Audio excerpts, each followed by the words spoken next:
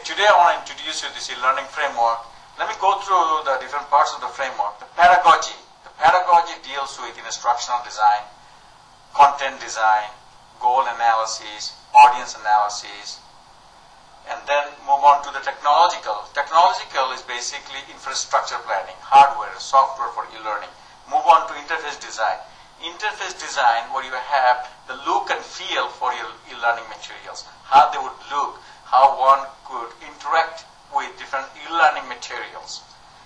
Evaluations. In e-learning, you have the evaluation of instructor and then assessment of learners. At the same time, you're going to do a comprehensive evaluation of people who are involved in developing and delivering e-learning materials.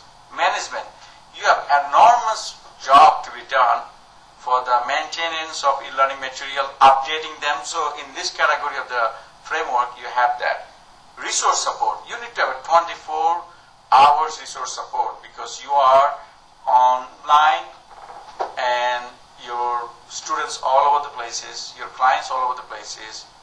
So they would like to have some kind of support, technical support. So you have to have a resource support that includes technical support, and you need to have counseling support, you need to have other support services for online learning.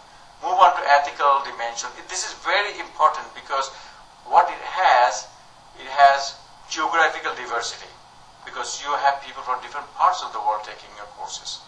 And now, for example, if you have students taking a chat session of a course and the person in San Francisco, and it's 8 a.m., but that will be almost like 4 a.m. or 5 a.m. in DC area. So you don't want to do some kind of chat sessions for students. They are dispersed globally in different geographical location.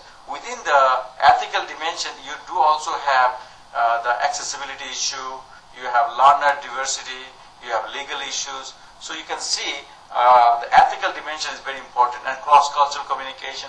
Next one is institutional. If you're an institution offering e-learning courses, you need to be very careful about the student services, academic services. One would ask the questions, if I take this class face-to-face, will I get the same quality of education that I'll be getting through e-learning? So you see, that's the institutional. So you see, starting from pedagogy, technology, evaluation, management, resource support, ethical issues, institutional issues, all this together, you put the learner that you're trying to develop the materials for, put at the center. And ask the questions around these 8 dimensions, you will see you cannot do much wrong. And on the top of that, who are other stakeholder groups? Instructor. Put the instructor at the center of the model and ask the questions if you are fulfilling the instructor's needs. Then, who are the stakeholders? Institution itself. Your institution should be at the center and ask the questions, what is the return on investment for institutions? So what we need to do for e-learning framework is basically put your specific audience and a specific context at the center of the model and design the materials for your audience that will bring greater return on investment of your effort.